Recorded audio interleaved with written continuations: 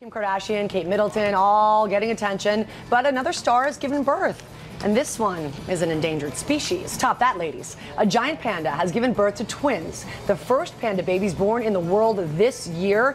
It's an important day because, well, there are so few left. It happened in a wildlife center in southwest China. You can see proud mom cuddling her babies. One of the twins' tails was in another shot there. Hard to see. They're very, very small. Experts estimate there are only 1,600 pandas left alive in the wild.